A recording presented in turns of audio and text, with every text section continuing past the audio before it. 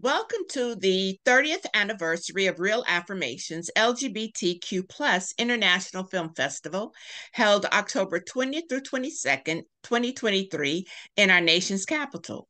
This year's historical film festival presents 58 new, retro, and compelling international documentary, short, and feature films from 22 countries.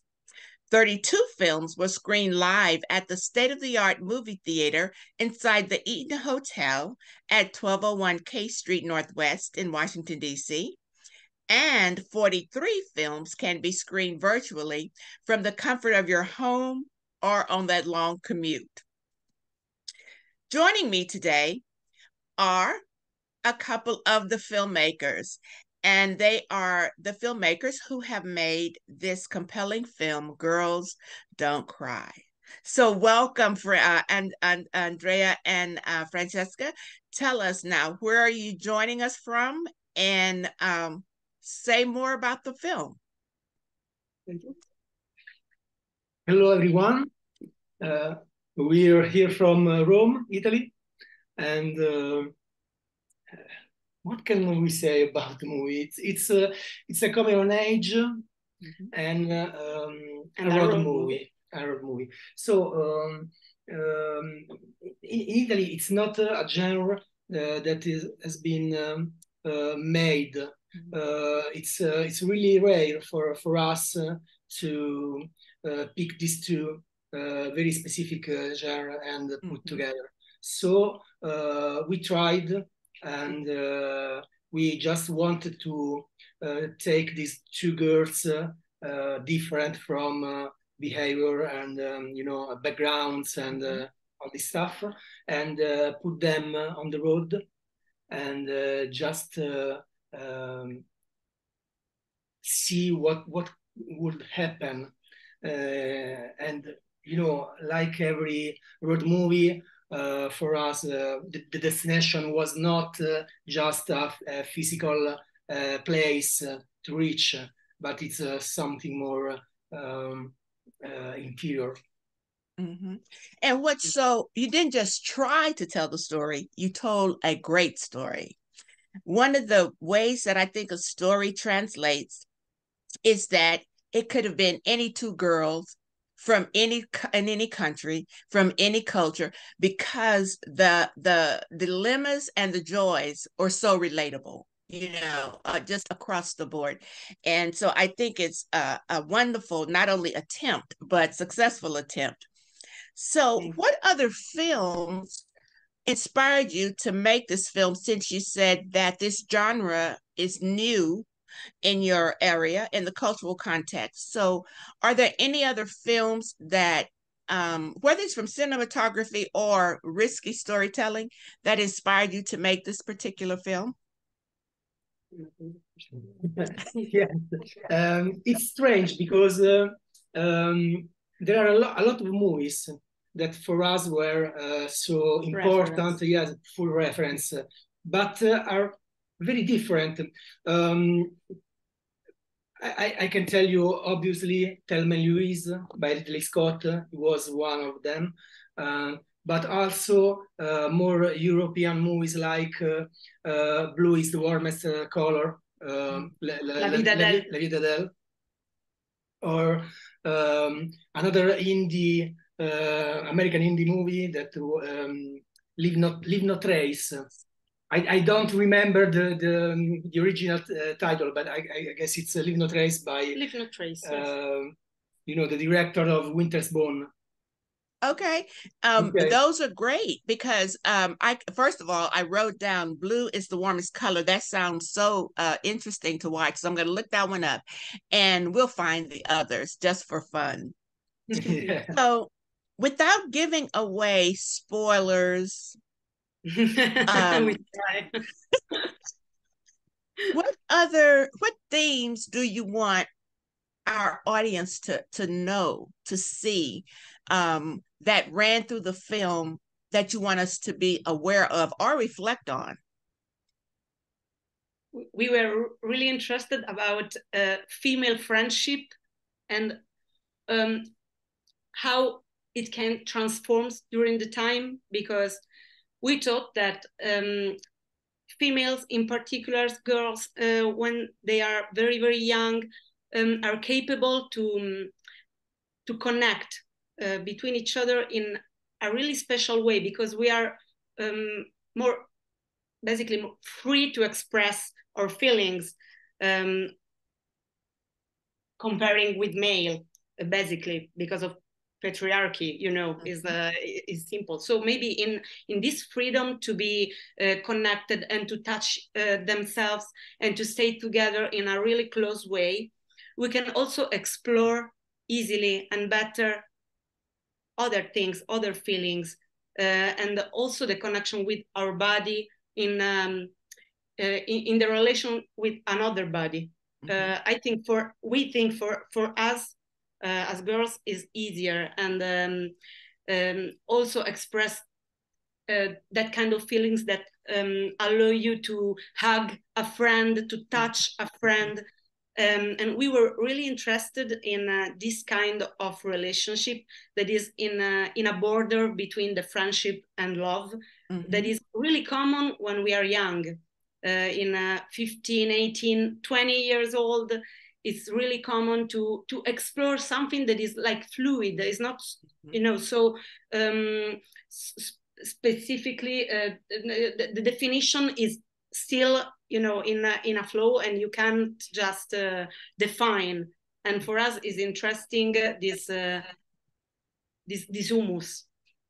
That's wonderful, and and it's captured so beautifully, and it takes you back to that age group where you were unencumbered by gender, or unencumbered by misogyny, or unencumbered by machismo, to where, and I think men and women will be able to relate, because even guys are going to identify with that moment where they had to make the decision of tapping into these emotions, as opposed to saying they're supposed to be this, as opposed to exploring. That is a wonderful a way to draw us in. So when you talk about the moment that they explore body, talk about the actors, their how they were cast, their level of being comfortable with that scene, with those scenes, and whether or not they identify as on the compendium of LGBTQI+.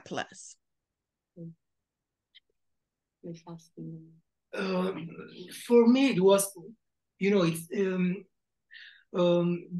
the scenes in the movie are really soft about their about sexual expression. So we wanted to keep this kind of mood through all the filmmaking. So we shoot that since the very last days, and because so both of them, the main actress, were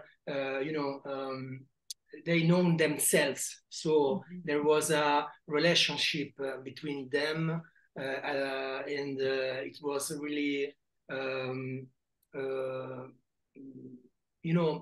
I can say it was easy for us to shoot that scenes, because there was really a deep trust from each other. Okay, so they were already friends, because we spent like 3 years in casting, so they knew each other during a callback, and they exchanged their numbers. They kept in touch during the 3 years when we were choosing and seeing actresses. They were already friends when we chose them, and at the first day of set, they had already a connection. We honestly, he worked on the directing but they were already really, really connected with a deep connection, a deep friendship. Like, for example, one of them, Emma, the main character, she didn't live in Rome at the time we shot the film. Anastasia, the Romanian girl, already lived in Rome. But when Emma came to Rome to castings in other films, they spent the time together. They were already friends. So when we started shooting, it was very easy because they knew each other. They already knew Andrea. I don't know. It was pretty easy. Also, we had a small crew, very young, and everyone was comfortable in staying together in a free way. Also, we are Italian, so when the director is sensitive, a sensitive person, and he respects the time, and also the sensitivity of the actresses. It's not strange, it's not weird. It was really easy. I can say something more because pandemic has broken a lot of movies that were about to be shot, and our movie was delayed for 2.5 years. So we did the casting, but we hadn't choose them. We were, at the moment when you have 3 or 4 girls for every character, and you just try to match one with another. And in the callbacks. So we did the callbacks, and then the film delayed for 2 years. And there was something special happened when Anastasia and Emma made their callback. They knew each other in that moment and changed the respective numbers. So when after 2.5 years we made other castings to see if we lost something new, we just find that these 2 actresses were still the best choice for us. So they were friends from 2 years. We didn't know this. They were asking for 2 years, maybe this film will never be shot. We don't know anything. They didn't about choose. They didn't choose us. So it was in the bad luck of the pandemic. It was lucky for us to catch them and have this kind of relation with them. Now that is the story within the story. That is the film, that lives outside the film. How beautiful.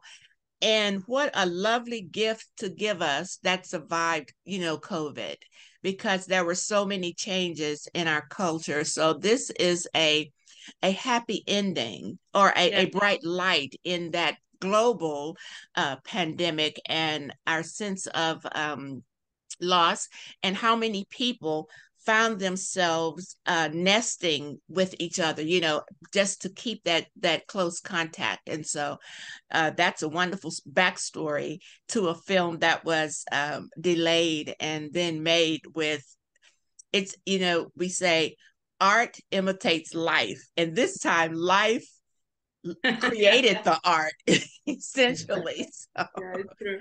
That is such a beautiful story.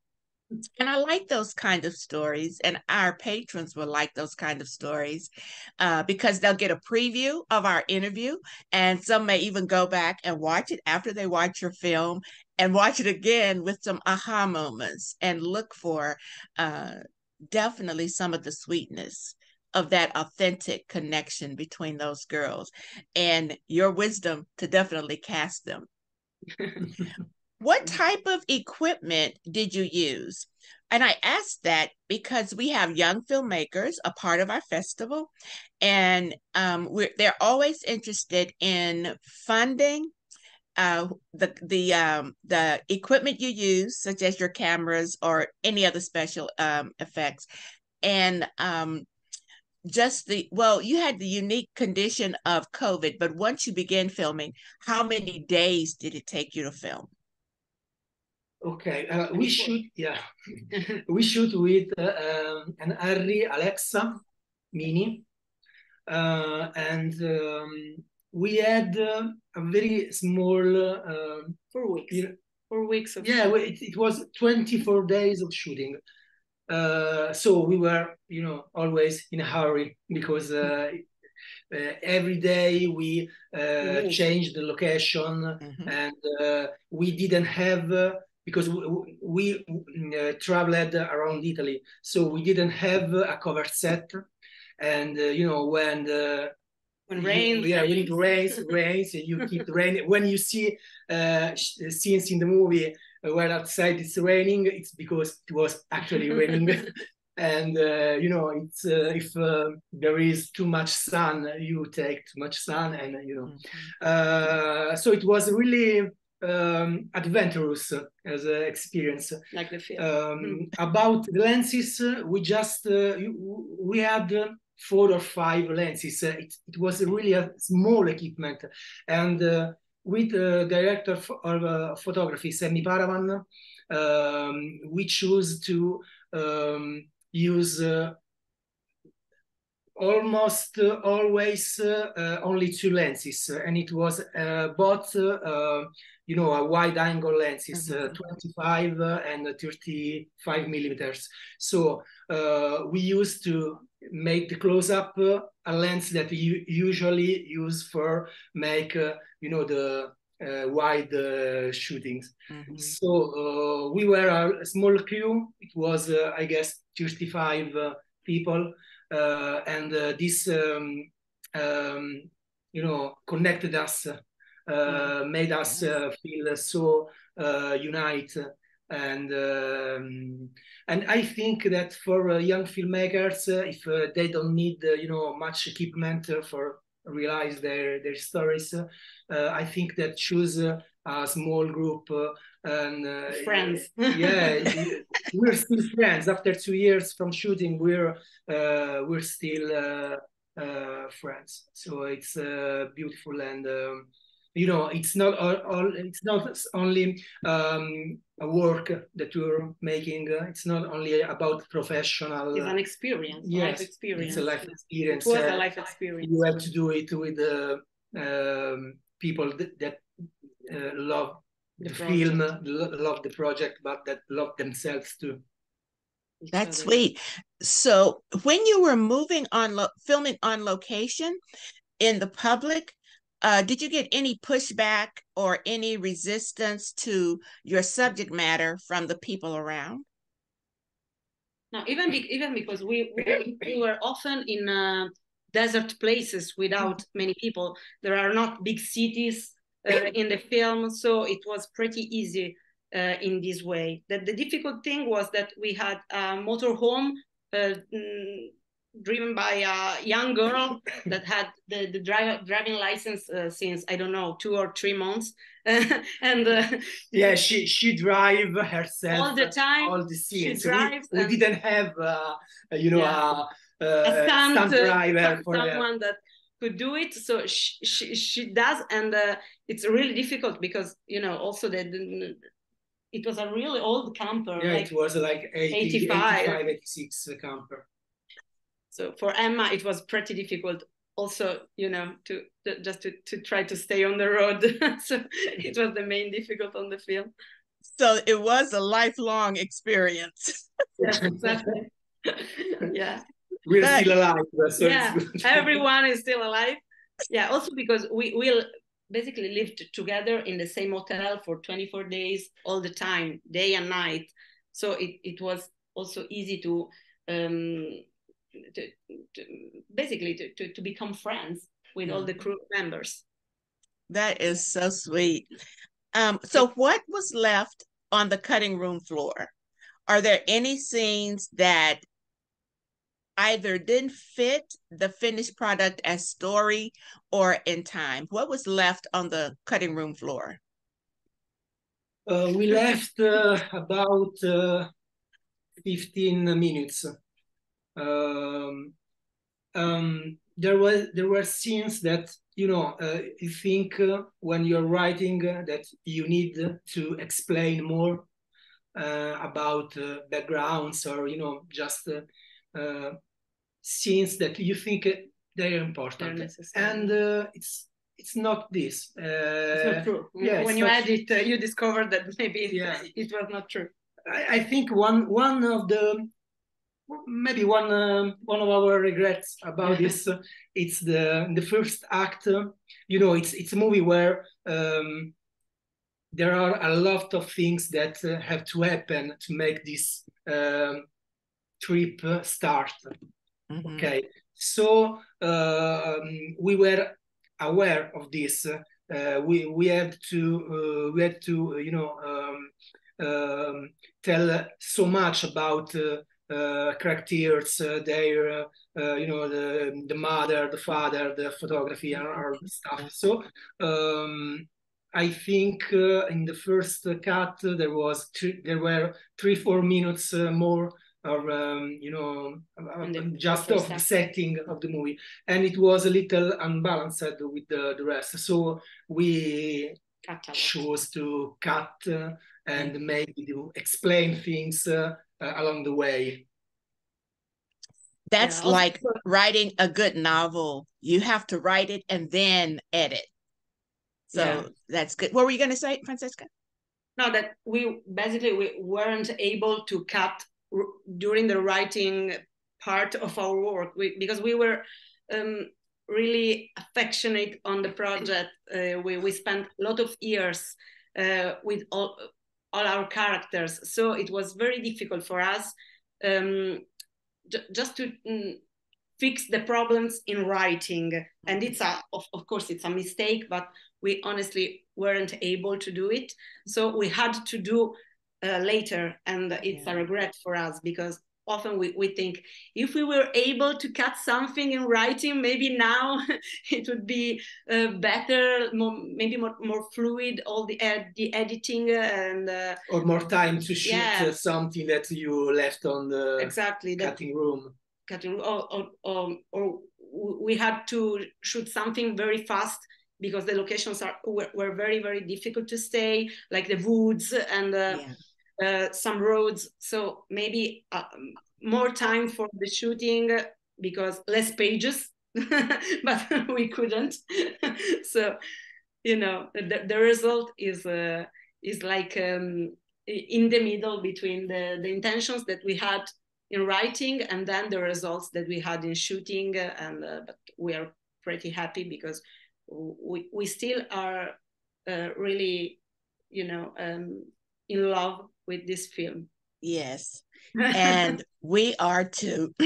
And I think our patrons are going to fall in love with your courage now, but also with the story, because it's so relatable. And so thank you all for joining us today. The makers of Girls Don't Cry is screening at the LGBTQ Real Affirmations Film Festival. Make sure you stop by and visit it. And if you've seen it already and you see this interview, I know you're going to be compelled to go back and look for those sweet moments and nuances again. Thank you very much. Tickets for the film festival can be purchased at the DC Center /Real Affirmations, and expect all of the feels: laughter, tears, reflection, and awe. And so on behalf of Kimberly Bush, the director of the DC Center and Real Affirmations, we invite you to join us for this iconic film experience. Signing off with immense gratitude to our filmmakers, our supported patrons, and our august roster of sponsors: Muriel Bowser's Office on LGBT Affairs, Gilead, the AIDS Health Foundation, Wegmans, and Tito's. Thank you, and we'll see you at the movies.